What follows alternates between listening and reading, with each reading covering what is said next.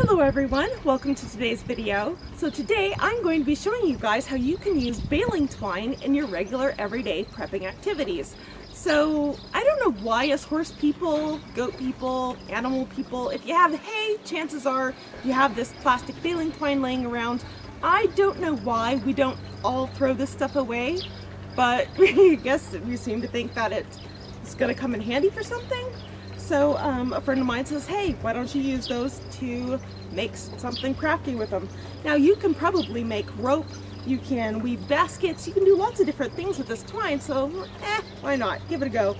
So I'm thinking I might make some garden planters with mine. And I actually asked some friends of mine if they had any baling twine. They says, girl, do I got twine. So guess what? I got big old baskets of them. So what you are going to want to do is throw them in your washing machine, get them all clean.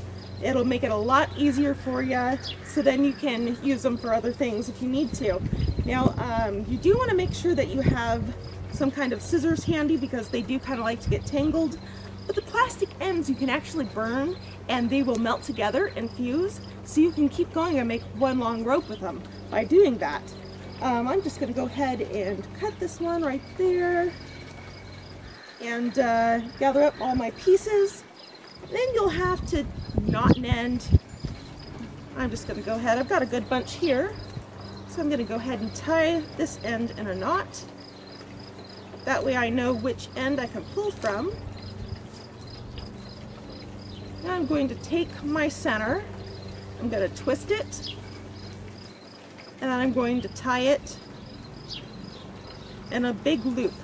Now I can hang this up on my wall. It's ready to use. I have my end so I know where to start, and I can use that for my other projects. So this is kind of time consuming, so make sure you're sitting down watching TV or watching kids. Shoot, maybe even have your kids do this. But this is a good activity. It's things you can do that can make your life a little bit easier. You never know.